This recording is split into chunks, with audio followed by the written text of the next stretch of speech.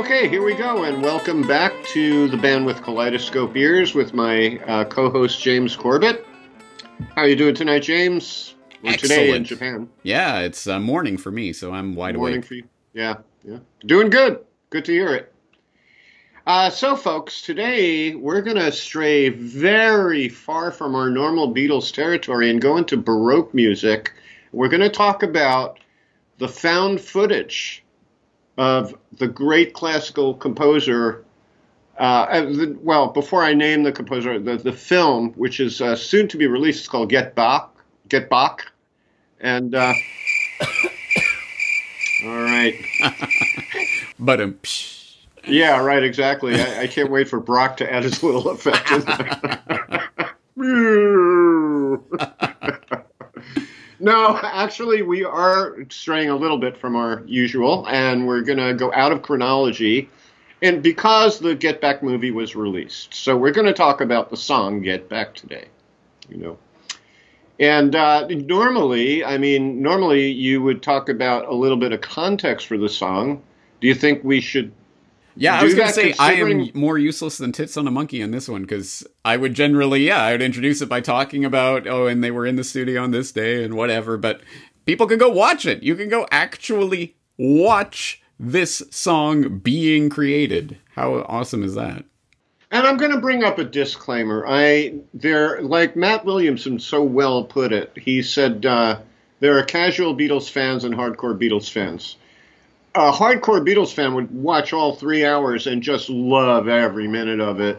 Casual one, all 7.5 or 8 hours or whatever. Yeah, right. An example, my good friend Matt, he's more of a casual Beatles fan. He respects and loves them, but he said, I was watching the first part and I just got bored. I've done this with bands all the time. It's just the same old thing. And I told him, look, the payoff is in 2 and 3. You should really watch it because there really is payoff there. So there's that.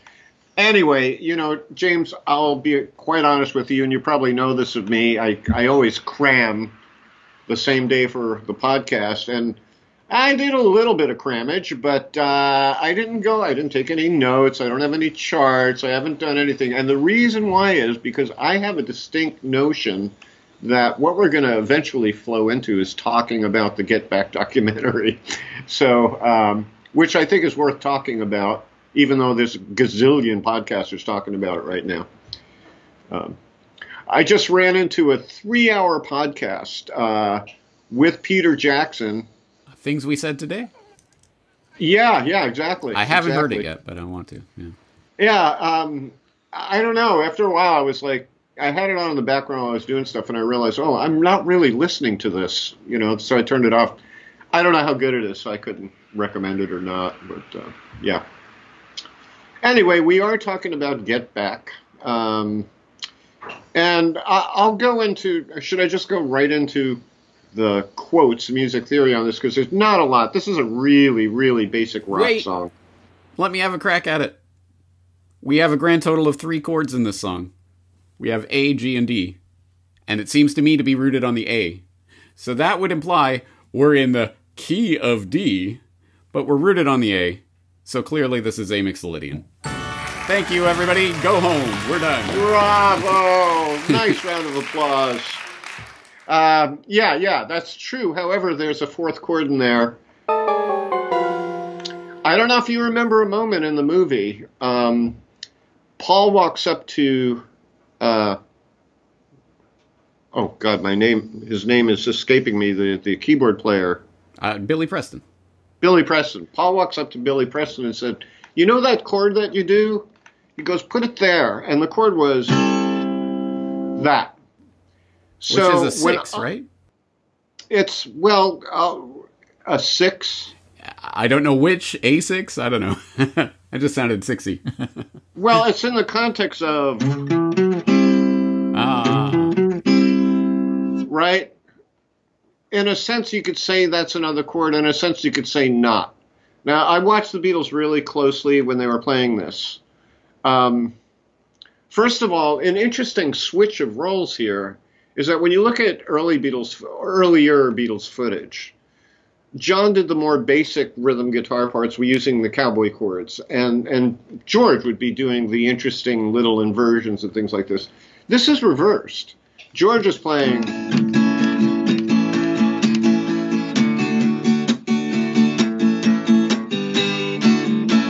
Nothing going on there. He's just playing like it was an acoustic guitar.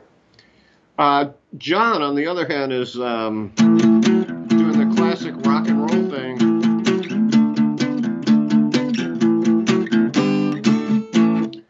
So there's that going on.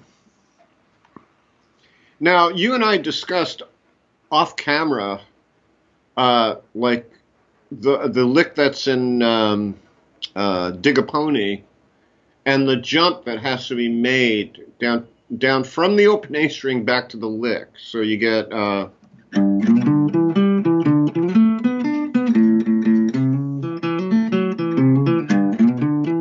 getting to that G is like boom, it's a jump, right? And I cheated on it. Well, it's not a cheat. I just didn't use my first finger to get to back to that G. I used my middle finger because then off of the A chord I have my middle finger free, so I don't have to go like that, right? So then that becomes and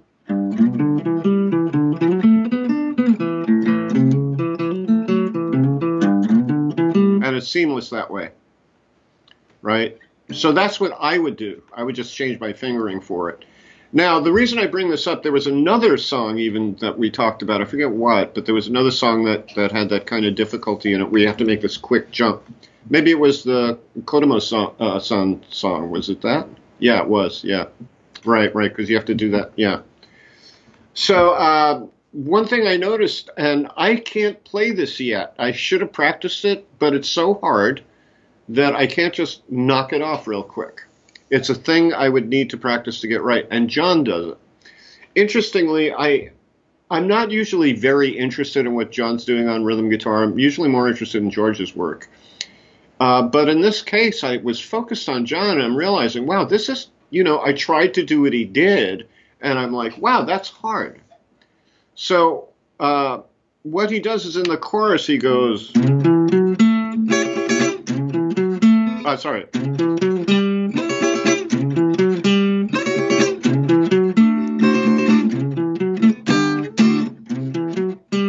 Right, to do that.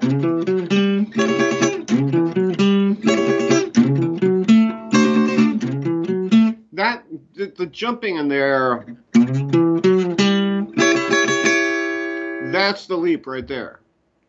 And again, I would have changed fingering for it to cheat a little bit. I'd go,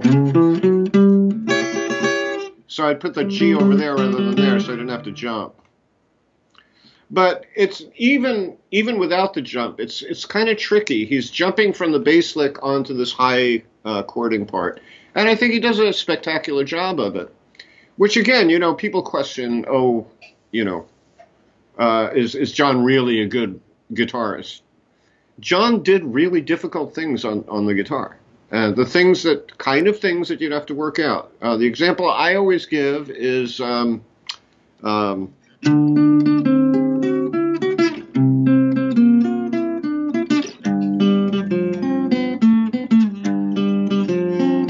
I'm not even doing that right.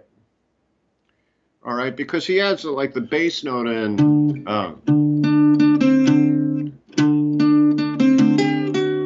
Right?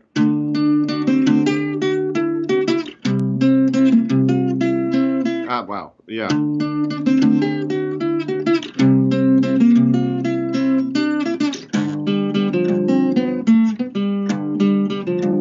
But I can barely do it. And he did this on an acoustic guitar in the 60s when the strings were really heavy on acoustic guitars. So I saw him perform it live at an acoustic in one of the shows. Mm-hmm. So there you go. He was no slouch. Yeah. Okay, so if we're going to do a bit of Get Back documentary analysis, I don't know where I heard this. I'm sure someone remarked on this, but it seemed like they were giving John things to do to keep him engaged. Because John was kind of zoning out at this point, and quite, I think, visibly so in Twickenham. He seemed And obviously there was this famous Two Junkies interview around that time. So right. It was what I think I commented either with you or with Anthony Rotuno. I don't know. You're all the same to me. You're all not me. But I was talking to someone where I said the thing that was exciting about the trailer was that, wow, John looks so present and so like full of life in the trailer that they showed. Mm-hmm. And that's surprising because this is John during the, junkie period. And we all have the sense that he was not quite there, right? But, I think it's like that in Twickenham. But then when they move into the Apple Studios, he seemed to be very much John, which was great. But I think that was something that people were pointing out. Like, they were giving him things to do, like the lap steel guitar or whatever. Oh, that's interesting. That's an interesting thought. Yeah. So in this case, you would give that to George, right? George would be doing the interesting lead thing, but no, John's doing it. Maybe so. That's so funny, John's little comment about, now I know why I never get the lead guitar parts, Right? Hey, he did it. Good for him. But again, he did that kind of switching off. He would he'd be doing this.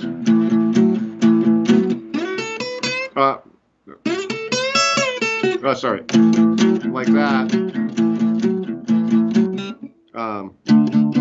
Where does it come in?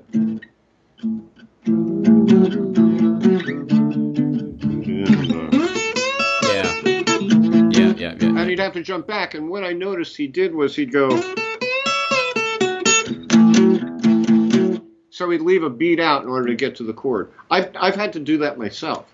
But yeah, I don't know if that was part of the plan to keep him busy, because that is challenging, So yeah, maybe so. If so, it worked.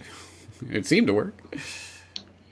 Now, we can talk a little bit of music theory, all right? Not a whole bunch, but Mixolydian is really essential and important to rock and roll music, and so it's worth being touched on. Now, the step of the scale upon which the dominant seventh chord lay is the fifth step of the scale. That's like in the key of C, the G7 is at the fifth step, all right?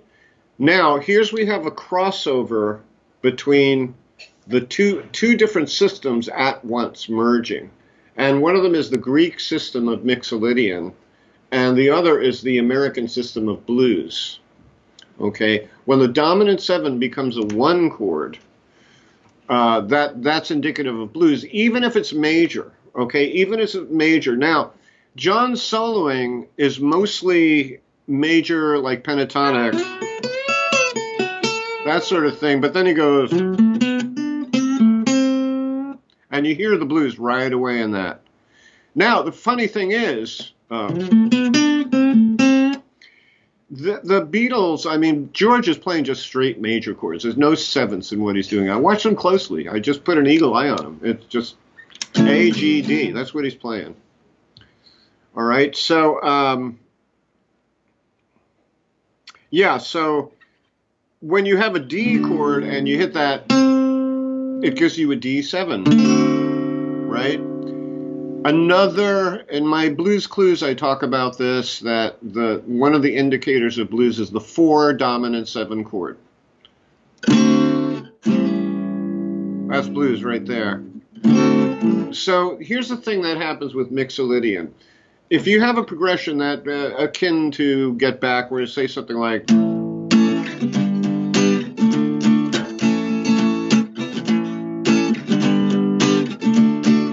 that's a Mixolydian progression in A, key that Get Back is in. Now, I could play, it would sound like country rock if I played, I'm playing a major pentatonic, but equally, I can do a minor pentatonic,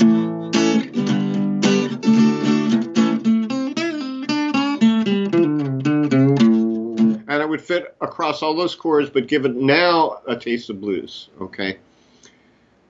One musician who is actually, he's done a lot of dorky stuff, but I do have respect for him, is Eric Clapton. In his early days, you should clarify.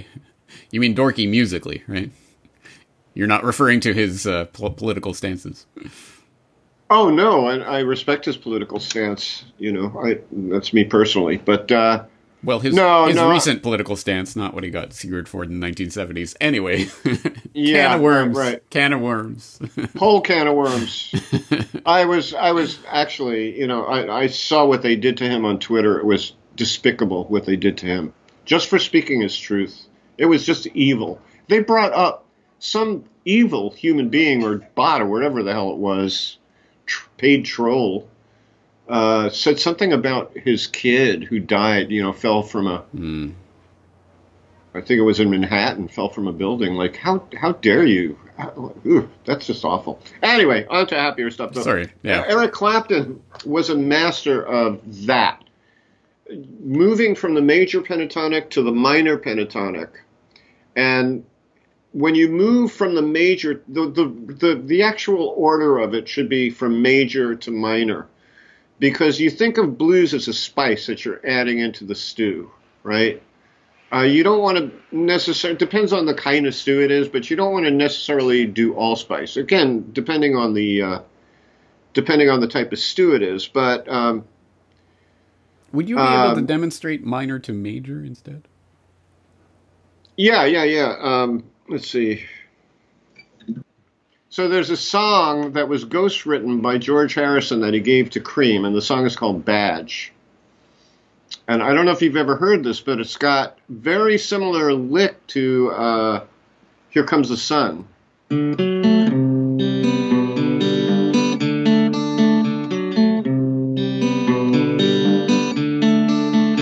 And that introduces the guitar solo, which is Mixolydian in D. Right, recognize the sound.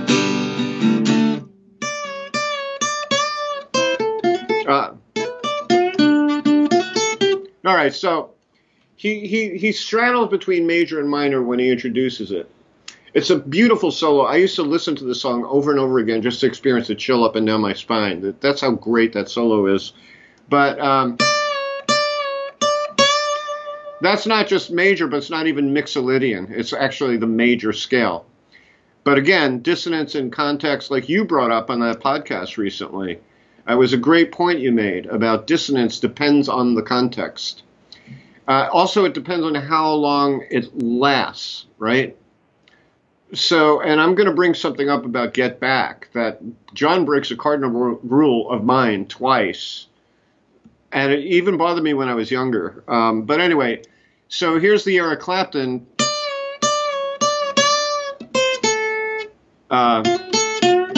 That's minor there, but here's major.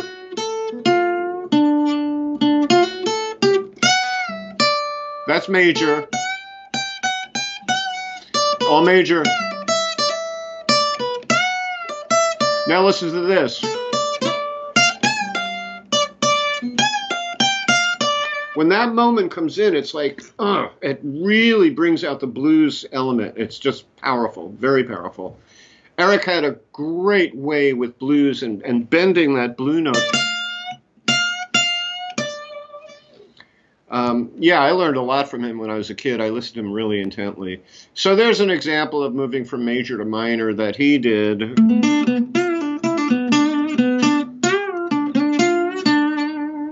Right? Major, minor, right? So any Mixolydian situation, it's fun that way because you can stay really pure with the Greek modes, or you can go into the blues sound, you know, by pitting minor against major. So there's that. Cool. Yeah. And how does this relate to Get Back again? Because, well, first of all, Get Back is Mixolydian. Right. And if you listen, well, let's get back to the key.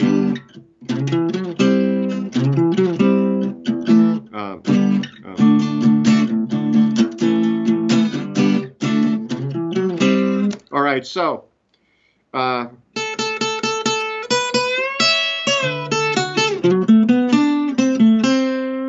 he even does a little bit of, I think he plays that third. I really do. I think he plays with it a little bit, if I'm not mistaken.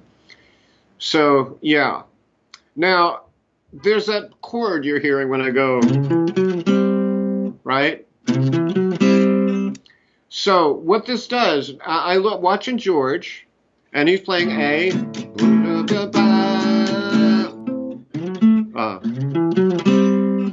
So when you play that against an A chord, what you're getting is, and by the way, when they first started working on that great moment that I'm going to put it in the show notes. I posted it on Odyssey to avoid, Apple going after me. And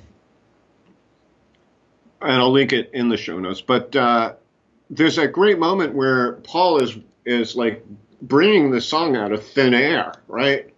And you could hear him. He's playing with melodies. And then he finally something starts to form. And then you see the Beatles start to kick in and start feeling out the song a little bit. And so you hear George going, get back, get back,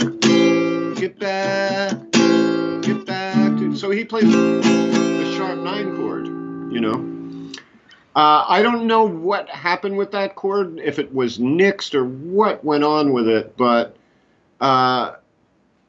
something happened. However, it was taken up by Billy Preston when he hit because you're getting that again, okay? Now, the problem I have is we have two times Lennon broke one of my cardinal rules, which is making the minor ninth sound happen. And I remember even as a kid, it bothered me when I heard his little, because this and that don't go together. But you have any complaints about it? If you isolate it like that, yes. But in the song, it did not grate on me. No. Right, exactly. So, again, I let it go. But I honestly believe that if they had done a real produced version of the song, not a live band version, I think Paul would have picked up on it. I think he might have said, look, John, maybe, because properly you should go like that. Let's see, what would it be? Yeah.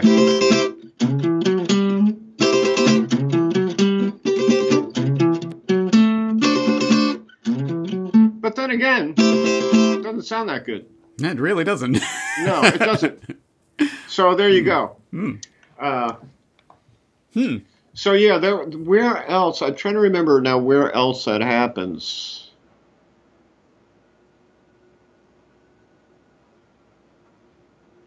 I can't remember now. So maybe if it comes to me, I'll get back to it. But I want to bring up. I see what you did there. Yeah, good. Thanks. Another thing I want to bring up is you brought up to me, again, off camera at some point, the boomer bend, right? Which is every guitar player from the 60s learned that bend and thought, cool, and it was exploited to death, okay? Now, I'm going to talk about Boomer 6. Now, in a rare moment, this is a very rare thing, Billy Preston copped a standard 60s style guitar move. And that's when they take a break. Get back to where you once belong.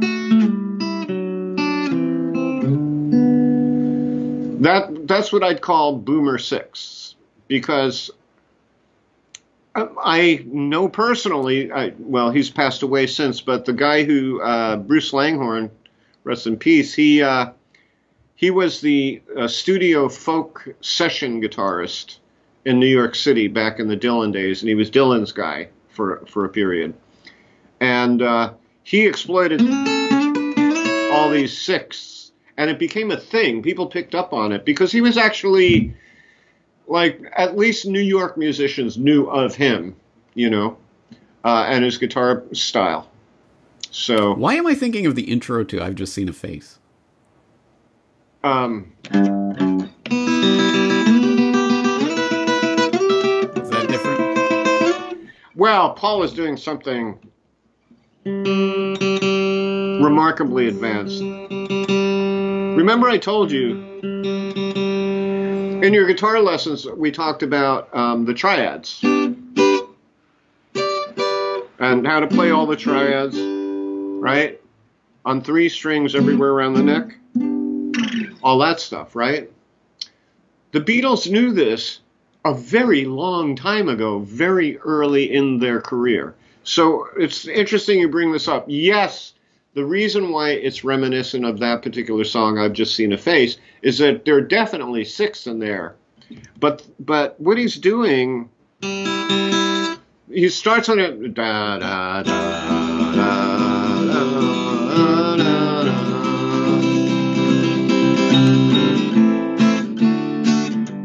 And then he goes into the song, right? So we're on an E minor chord. And he's doing the 6 that sits inside of an E minor chord, which would be G up to E. Then he's doing the other 6 inside of an E minor chord, which would be B up to G. Right? But the next one, if he remained with 6, it wouldn't be quite right. Because it's on an E minor, you want, right? And then he finally goes up to, which is the original 6 that started earlier, up an octave, right? So, oh, sorry.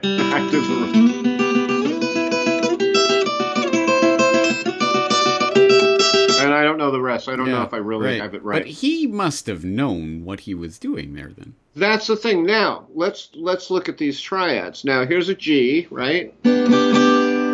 This part of the G from here to here is the 6th. Okay? Also, I'm sorry, we should be looking at E minor, though. I'm sorry. Here's the E minor triad shape. And there's the 6 inside of it. It's a minor 6 interval. Now, this one is part of the E minor chord, right? So we're going from the 3rd to the root in that case. And this is a major 6 now.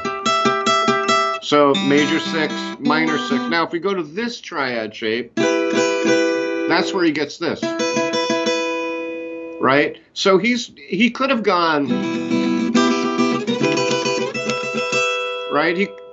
Because he knew the triads, but he's picking the outside notes of each triad. Rather than that. So he wasn't probably thinking of 6th. He was just thinking, oh, I know this shape, and I'll pick the inside. Exactly. Right. Exactly. And when he jumped up on, he's thinking here, he's thinking it's an E minor chord. How can I follow suit? So here you get a 5th, not a 6th. On the E minor, this root inversion of the E minor, right? So, yeah. Anyway, yeah. And that's our podcast on I've Just Seen a Face. Well, getting back to Get Back, you have that's a 6th, okay? Mm-hmm. So yeah, that happens a lot. 6 are just thirds. And what does Billy Preston play in that moment again?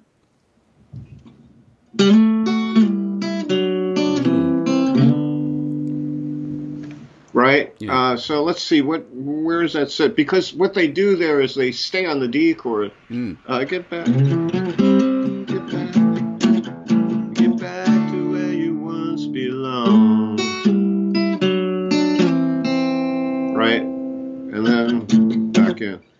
So he's doing 6 off of a D7. Not a D major. Why? Why do I say that? Because he's going right there against a D chord. That's a D7, right? This, by the way, these Boomer 6 were I'm getting used to that phrase now. I'm going to think of all sorts of Boomer cliches now in music. Why not? Yeah, why not? What was I going to say? The Boomer 6 was used. Oh, and very often in Mixolydian situations, really commonly used in Mixolydian. So when I was learning the six, and then I was learning the modes, I learned how to do the modes in six. So the Ionian, the Mixolydian, like that, you know. Why then Mixolydian 6? Why do they go together? It was just, they liked the sound. It was really, there's no big theory reason for it. They just liked the sound. They thought it sounded cool, you know. All right. Just the way the flatted third and the blues sounds cool. Well, then I should give full credit for Boomer Bend to Tim Henson, who definitely needs our plug because no one will ever discover him. But Tim Henson of Polyphia, if people want to check out, he was the one who apparently popularized the term. Well, that's awesome. I love that. Yeah. I don't mind it. I mean, I'm a boomer, but, you know, it's whatever. Descriptive. It's not pejorative. Yeah. Exactly. Okay, so actually this is a surprisingly fruitful song to mine for music theory. Okay, here's a question that I had then. The end. We often remark on Beatles songs having a really worked out, really interesting, surprising finish. This song does not. Yeah. In fact, how does it end? Get back. It just kind of ends. It ends on the Billy Preston lick. Yep, exactly. And everyone else is kind of noodling a little bit. It's kind of... Yeah. Yeah, that's interesting, because normally the Beatles are really, you know, big into the cool ending. Yeah. Do you think this is perhaps the time and the it's live and good enough? I think there was a lot of good enough in this. I think there was a lot of that going on, honestly, you know. But, you know, I mean, commenting on the video itself, one thing that I really enjoyed was, all right, first there was, you know, at Twickenham, nobody seemed to be happy there. You know, none of them. Even Ringo looked glum. Paul cried. Paul and Ringo cried at one point. You know, tears came to their eyes when that remarkable moment when Paul said, and then there were two. It was really sad. It was really sad.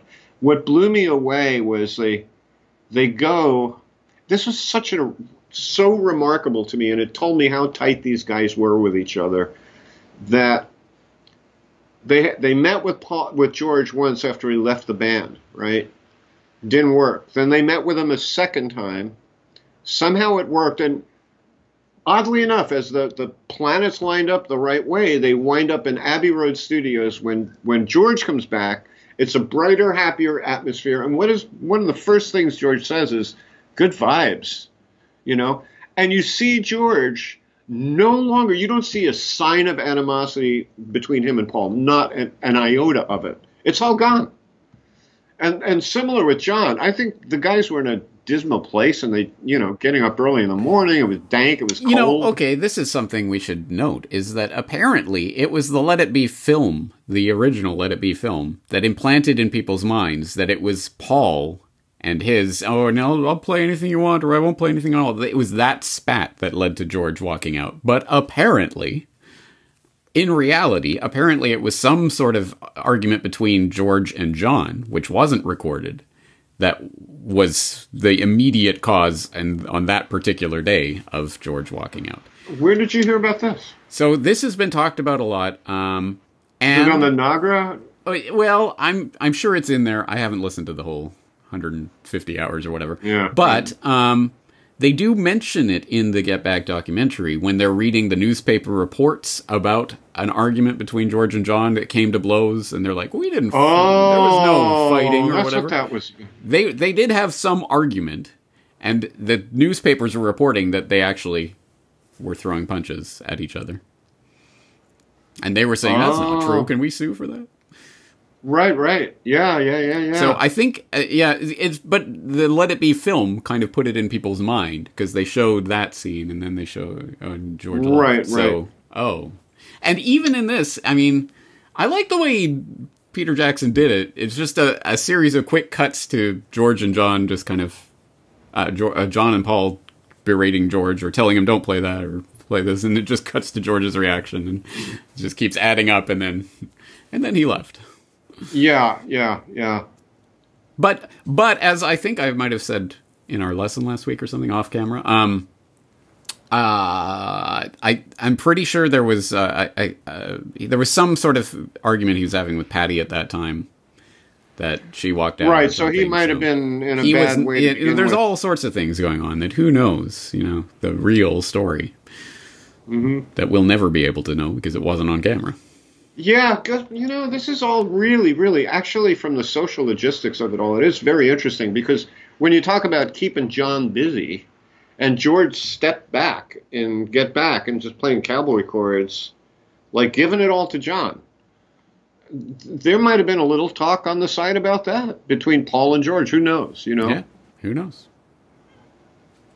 It's endlessly fascinating for us, isn't it? Yeah, I know how band dynamics go, I've been in bands all my life. And, well, you say there was no animosity after they came back to the Apple Studios at Abbey Road, but there was that one really uncomfortable moment where they're talking.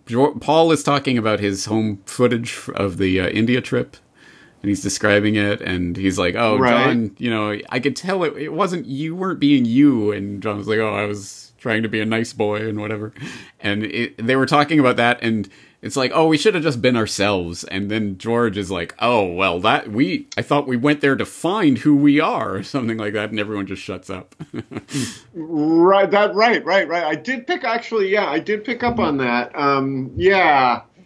And obviously George was so dedicated to the meditation thing and finding spiritual realization that I think why they had to change Maharishi to Sexy Sadie. Is because George would not have been happy with that, right? Yeah. I wonder if, knowing John, he probably sang it like that in front of George. Oh, I think it was, yeah. Did we get the demo of that? I don't know. Anyway, it definitely was sung that way until they went to record it, right? Yeah, that'd be another interesting to find. That's an interesting piece to find out about. But, Matt Williamson from Pop Goes the 60s has been doing this great series with this woman, Erin, I forget her last name, but I believe, yeah. Oh, okay, yeah. And what would you call what she does? Is kind of like historiography, right? So she analyzes books that were written about the Beatles and then talks about how they come from a bias or incomplete information, that sort of thing. It's like the history of the Beatles. Yeah. And I commented to Matt on that one about that, it's interesting because a lot of these books are focusing on the relationships the Beatles had with each other, when they got along, when they fought, all these kind of like gossipy things.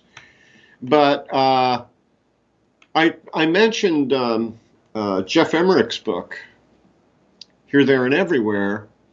And I said, yeah, you could see that Jeff was slanted toward Paul, and he thought George was an inept guitar player. You could see all this stuff, and he didn't like John that much, But to me, the historical importance of that book is the innovations that came up in the studio. So there's another kind of history you could look at,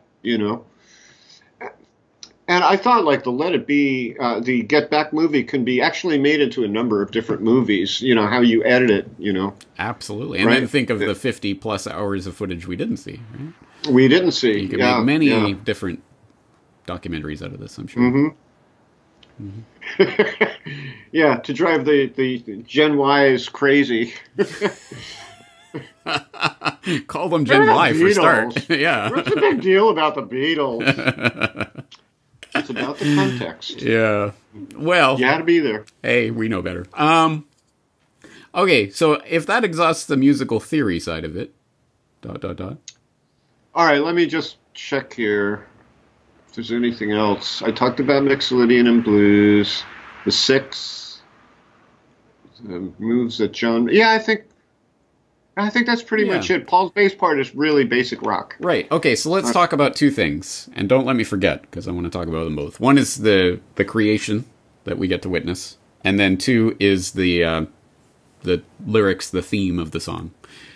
So let's talk a little bit about the creation, because you say for people who haven't seen it, you got it up on your Odyssey channel. You'll have the link, right? That people can check it out. Yeah, I'm going to put the link in the show notes, yes. So for anyone who hasn't seen it, watch it, because it shouldn't be... I mean, you've written many songs. I've written a few myself. So watching someone write a song shouldn't be that interesting or surprising. And yet it is. Because I have no idea and insight into anyone else's creative process. But for me, generally a song would start with a lick, a chord movement, something, a melody, whatever it is, and then you build on that and you try to find what goes with it, and it kind of comes together in pieces for me like that.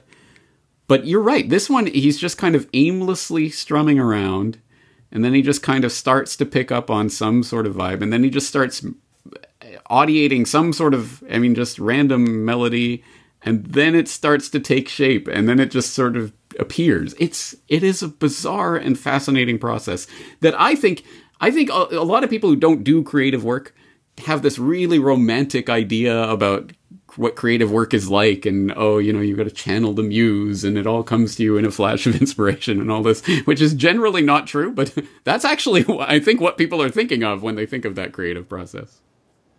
Mm-hmm. Yeah.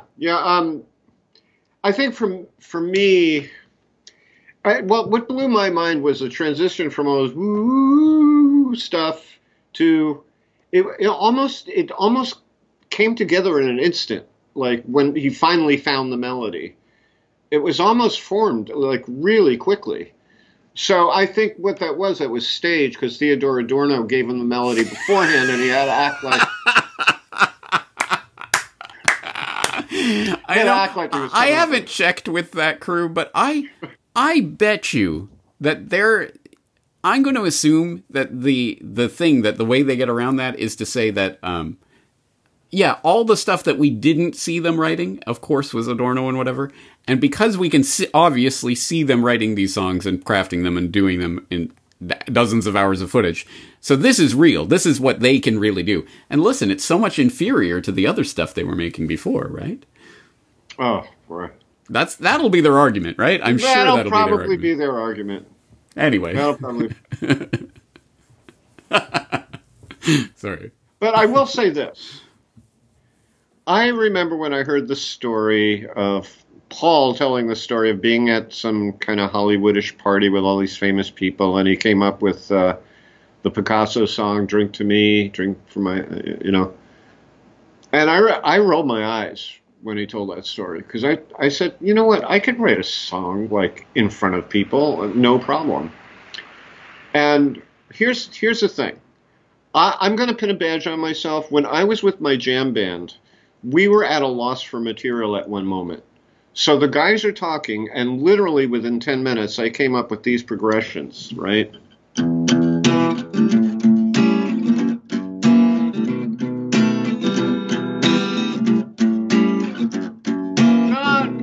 Not so impressive. It's a 4-chord thing, Listen to the bridge. Now, this is my theory computer.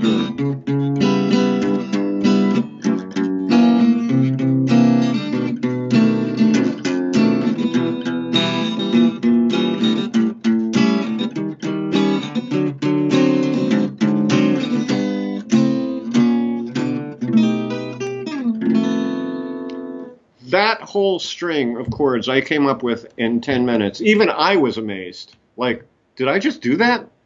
And it all came from music theory. Okay? This was the idea. Now, you notice it's kind of like an obtuse chord progression, right? Well, when I came up with this part, it was actually a lot slower. It was kind of like...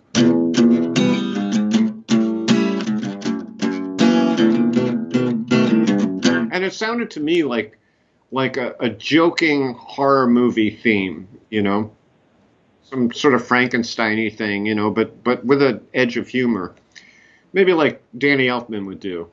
But when I came to the bridge, I did that, and I thought, well, I'm going to need a bridge, and I started on C sharp half diminished, C sharp minor 7 flat 5, and I told myself what I'm going to do is I'm going to move the bass in a tritone, and then a half step lower. And I'm just going to keep doing that till I come home. So I got...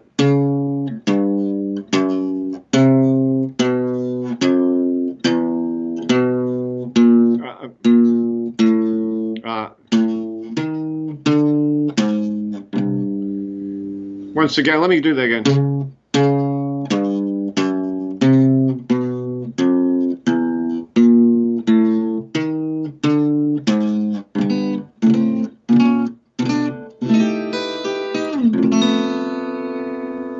Pretty damn cool. But I will say this. I couldn't for the life of me come up with a melody for either part of this song. If Paul was in the room, God bless him, he would have come up with a melody. That's the thing that impressed me about the moment, is just, he was such a superb melodist. Yeah. It just flowed out of him like water. Absolutely. I mean, yeah, realistically, this song is the melody. I mean, yeah, musically speaking, there's not a lot happening here except for it's a great melody and a great hook. Yeah. And it's two notes. Get back, Yeah. you know. But it's Billy Preston that just makes it work, I think. He gives it, he really, it's so, I don't think that session would have been the way it was if it wasn't for him. You'll recall, I think, when we did our Beatles trivia thing, where I won, I think, didn't Brock ask us, you know, who is the fifth Beatle? And I think I said Billy Preston, and I stand by it. We're frozen here. I'm okay. I see okay. you. I'm of the mind that there are different fifth Beatles. Like, there are about 20 different fifth Beatles. There are a lot of I've always considered... Yeah. I consider George Martin to be the fifth Beatle in ways, because he took maybe 3 dimensions and brought it into 4 dimensions, you know. Brian Epstein might have been the fifth business Beatle, you know. There's all this talk of who's the fifth Beatle. It's kind of ridiculous. It is, but Billy Preston is in the mix. We'll put it that way. Billy Preston, definitely. And, you know, if things had gone on, he might have become an official Well, John Beatle. Suggested that. He wanted that. And Paul immediately shot it down. Yeah, in fact, but John was going the whole hog, including the postage, because he's saying, and we could get this other guy and this other guy. We'll make it like this huge band. I can see where Paul got a little, no. We're the Beatles, man. You know. I can imagine there was a lot of trying to rein John in some of his wilder flights of fancy. Yeah. I mean, that's what makes John so wonderful, though, is because he has, like, he's a dreamer type. I liked his idea for the set. Remember where they were talking about, like, what would the set look like? And he had, like, this idea, well, how about this, you know, hard plastic that we could be standing on and you could get the shots through? Transparent, right. Transparent plastic, right? Yeah. It sounded like a cool idea. There's John for you, you know. Paul would never have thought of something like that. That's John's wild imagination. John is a poetic dreamer in a way. He has that quality. You know, I'm only sleeping kind of suggests that about him, you know. You know, apparently that was a drug song. Who knew? Yeah, I heard that too. It was about heroin or something, right? Well, I think that would have been the acid phase. Lying there, I'm staring at the ceiling, waiting for that sleepy feeling. Yeah, it's just, well, all right. It's just very hard to sleep on acid from my personal I think experience. He means the dream state, but anyway. Yeah, the dream state, yeah. So, yeah. All right, get back. The theme, so the lyric, the theme. So, I mean, who can ever say, but it must have been, the idea of getting back must have been swirling around in their minds at that time. And you notice that those words specifically, not just the melody, but those words formed in that creative session in the first 20 minutes or whatever when he's throwing around. Right. He had those words, get back, get back. So it was something in there. Yeah, get back, right, exactly. And they, in a sense, they did get back with that session because they were originally a live band and they wanted to get back to that, you know, or at least Paul did. And they were going back to, like, the one after 909 and these other songs they wrote when they were kids. because they were getting back, right? Yeah. So it must have been in their subconscious at the very least. Well, I do know that they had this thing for childhood nostalgia when they started tripping, because acid has a tendency to do that for some reason. I think my belief is that, I don't know if you remember what it was like to be a little kid, say 3 years old, and looking out at the world, and everything was big and colorful. It was like carnival-like almost. It was almost too much to take in. It had like a cartoonish quality to it. Acid does that. It exaggerates colors and sounds so they sound like, I don't know, like almost like caricature versions of the thing you're experiencing, you know. And I think maybe that acid evokes that same sense, you know, that you had as a child. So they both wanted to get back to childhood when they were at Strawberry Fields and Penny Lane. That was already there, you know. Yeah. This one is more solid and concrete feeling. Get back. It feels like, you know, like let's play rock and roll again. Yeah. Let's play live again. Yeah. You know. And props to Peter Jackson for including the White Power version of this song, which I understand went around as a bootleg for many years as like the White Power Beatles. Like, hey, they were secretly racist or something. I don't know. I don't know how this got passed around. You're going to have to back So there's that whole segment where they show they're experimenting with, like, you know, get back Pakistanis or whatever. They're singing those kinds of lines, and they're showing the headlines that were at the same time of, you know, anti-immigrant rallies and things taking place in Britain. So they were doing a kind of satire type of thing, throwing that out there, like, get back, immigrants, you know. Yeah, it was pure sarcasm. Right. Paul even said, "This is he goes, I was thinking of making a protest song out of this," and that's why. But I think that was passed around non-ironically as a bootleg back in the day. Oh, so the Beatles, yeah. The guys who wouldn't play in stadiums in America if they were segregated. Yeah, they're real racist, the Beatles, yeah. Yeah. You know. I mean, the Beatles were confounded by racism in America. They didn't understand why it was happening at all. It was like, what are you guys, you know, why are you guys like this, you know? So, yeah. But yeah, they did go through a lot of different lyrics, and there was a lot of work on it just to get the final form here. And an interesting, weird thing about the lyrics. Obviously, John and Paul were at a phase where lyrics could be anything. You know, we don't care. You know, like just weird. Dig a pony. Yeah, right. What's it mean exactly? You know, it doesn't. You know. But I read somewhere a while ago that John, and it was a direct quote from John, saying something like he was paranoid about the song Get Back, that he thought Paul was writing, Jojo was him, and Loretta was Yoko, and he was like writing a derogatory song about them. Seeing Get Back, that makes no sense to me, because John is but this is John said it. Yeah. Yet he was participating in building the lyrics with Paul.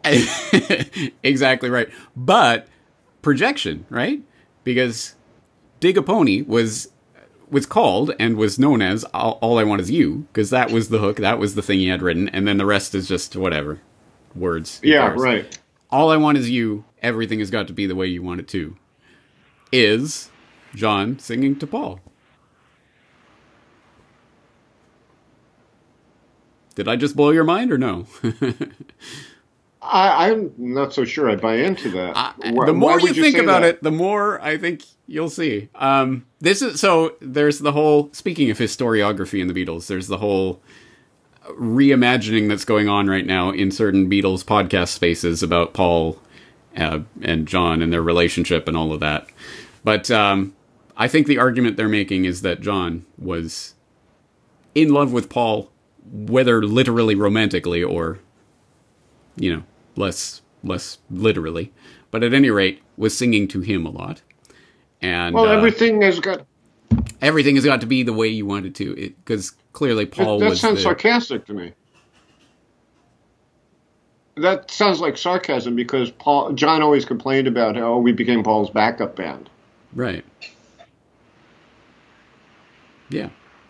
So that's what I think that's the reference, right? That's what he's saying. He's saying, Paul, everything's got to be the way you want it to. But in a sarcastic way? No. In the real straightforward way. John wasn't being sarcastic when he said that we became the back. That's what he felt like, right? Which you actually get to see a little bit of at the very end where they're doing Let It Be 18,000 times. And they finally get one in the can. And then John's like, okay, I think we're done. And he's like, Paul's like, I think we can do one more. Yeah, they became the backup band for Paul McCartney. Everything has got to be the way you want it to. Wow, I'm seeing this in a totally different light, because I always assumed that John was bitter about the fact that they became Paul's backup band. Yeah, that's what I'm saying. And I think that's I think he did like Paul and want to be with him, but here's the thing that I don't like. Oh, I see. Okay, so the phrase is kind of split in half. All I want is you. Yeah. Who knows? It's just an interpretation. Let people fight it out in the comments. I don't know. What do you think? Yeah, what do you think, folks? if indeed you've gotten this far in the podcast. But yeah, I mean, as you say, John was helping to come up with the lyrics for Get Back. I mean, everyone was kind of chipping in. And Tucson, Arizona? Sure, yeah. So I think that's kind of the fact that he said that. If he really did, I'm assuming he did. I seem to remember reading it somewhere. I don't remember where. I definitely have heard that before. He thought he was singing to Yoko. Get Back. Yeah. But, like when you watch the process, it's really obvious that he's not singing to anyone, Yeah. Well, who knows what mental space John was in at the time. Or at the time that he was giving the interview where he said that, That's the thing, man. I'm sure, aside from the heroin, I'm sure they were still smoking weed. That's one thing they didn't let go of for a long, long time. Even Paul, when he left the band, was still smoking weed. Yeah. It's still to this day, right? Yeah. Now, weed has the ability to, really make you paranoid. Other people are thinking this about me. I'm getting this vibe from this person, So it could have come from that. Who knows? I don't know. Yeah. Anyway, let's get back, folks. So, James, earlier we had a guitar lesson. I talked to you about how on bar chords to make sure to be able to, and often, right? An example is John's solo, in a way. Because I was wondering where what happens is that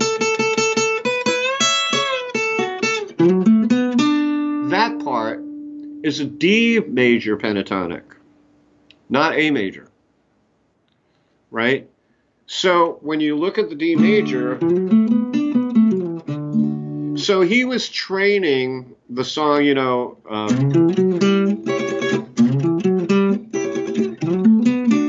right? Actually, no, he didn't do it on the D chord. But anyway, my point being, it's the other, I finally thought of it. The other breaking of the cardinal rule was, now this is really subtle, and you're going to get pissed off at me for even bringing this up. But, all right, against the A7, right? But then when it switches chords,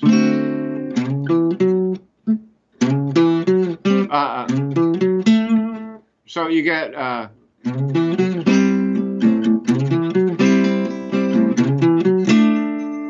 right? But that A is considered to be, we're on a D chord, and it's considered to be D7, really, because you have that, right? You have the flat 7, but he does the lick. So you have that dissonance. It's not the minor ninth, because now it's flip-flopped. It would have been if it was like this, right? But I thought if it was really following blues protocol, it would have been, sorry. And then,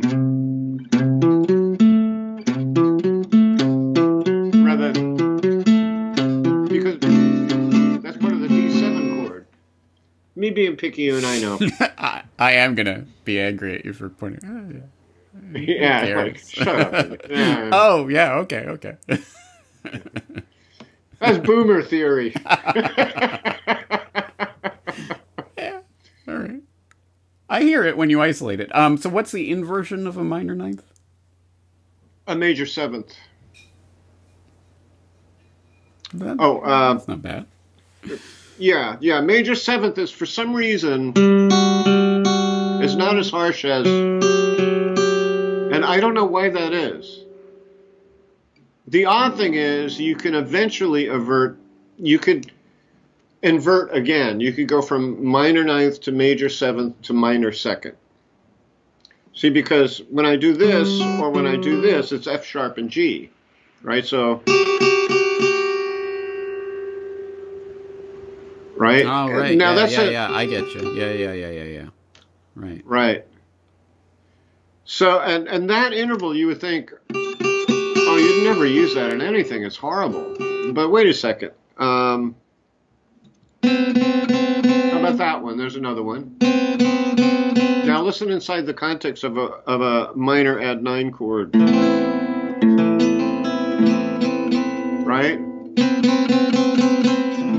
Somehow, again, like you said, the context is everything. Yeah. Weird. Right? And there are chords that interval will sound absolutely awful in, don't get me wrong. I can imagine. You know. But again, if you're surrounded by dancing virgins, for some reason it sounds great. That is a quote. I think we should make that the quote of the episode here. It's also a good song title. I gotta write that song. Yeah, I want to hear that song. All right. Well, yeah. Get back, everybody. Get back. Yeah, and get back to actually having a warm, wonderful Christmas holiday. So here's my question, my final question then, because you said you were very much looking forward to this Get Back documentary. You could feel the Beatles were gonna set the world on fire once again. This is gonna change people's hearts and minds. Are you feeling it? That's a great. I didn't think of it quite like that. I saw it as an omen. The Beatles. Okay. Yeah. Because the Beatles arrived in America after John Kennedy was shot, and America was mourning and was sad. But the Beatles managed to cheer the country up. And now that we're living in such a restricted, crazy environment, the world is so insane right now. It's very dark. And I see the Beatles like they came back. They got back to us. And I feel like somehow it's an omen of maybe not right away, but something good may happen down the line. And you know what? Despite love James Pilato, don't get me wrong, but despite him going off and saying all that depressing stuff, I will say this: there's an immutable law of reality, and the Hermeticists talk about it, that the pendulum must swing. It must swing. It can't not swing. It would defy physics altogether. So right now, it's almost pinned. It's really almost pinned. It has to swing back to something better. It must. There's no way around that. So with that in mind, I want to. Better. Yeah, right. With that beautiful opening chord.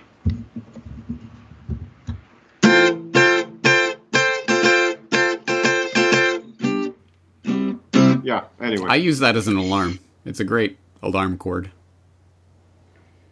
Yeah. Well, it's a little akin to the opening chord to Hard Day's Night, too. You just cannot turn off the musical theory switch. I can't help it, man. Maybe the next lifetime I'll come back as a musician. Right. You'll get back rather as than Bach a theorist. To bring it all full circle. All right. Yes. Get Bach. Right. By the way, if you haven't seen it, there's a great documentary on Bach. called A Life of Passion, worth seeing. You talking to me? I haven't seen it. I will. I'll check it out.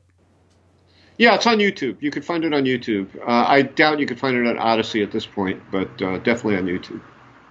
So anyway, I do want to bring up again the moment where Paul comes back. You know, Paul is writing it back. It comes out of thin air. I clipped that out of the documentary and I put it on my Odyssey website, my Odyssey channel. So I'm going to link to that.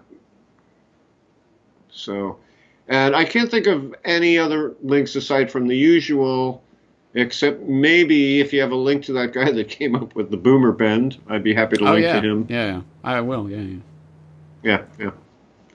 And that'll be it. James, of course, I'll see you before Christmas, but to all our viewers out there, have a very Merry Christmas, Happy New Year, and just keep your eyes on good things to come.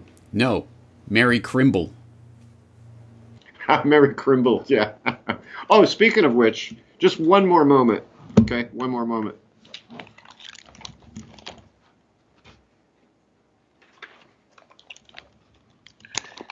So, you know, being a lonely bachelor, and most of my family's gone, and what's left is on the East Coast, and I can't get out there. Every day, I go down from my bachelor studio apartment and go down to the lobby, and there are all these packages for people. And I thought to myself, you know, every day I see all these packages, and I don't bother to look, you know, see if I got one. And then that one day I walked down there, I looked, and I literally shook my head, and I said, well, here's one guy that's never going to get a package in the mail for Christmas. I looked down at that moment, literally at that moment, and I saw like this big white envelope, fluffy package with my name on it. And I brought it upstairs, and lo and behold, it was my friend Larry. And what he sent me for Christmas was this little Christmas tree. And if you look closely, you can see the Beatles are the ornaments. Right? And every year I never have a Christmas tree because my apartment's too small. But now this year I could say I actually have a Christmas tree. That's awesome. So I'm really happy. Thank you, Larry Lang. That's really awesome of you. So, yeah. Nice. So, Merry Crimble. Yeah, Merry Crimble. All right. And happy eggnog. All right, James. Yeah, happy eggnog. No, really, everybody, have a wonderful, warm holiday. Make the best. Be with your family. Make the best. Just feel warm. Forget all about the bad stuff and just enjoy the people you love and want to be with. That's what I have to say. James, take care, my man. See you next week.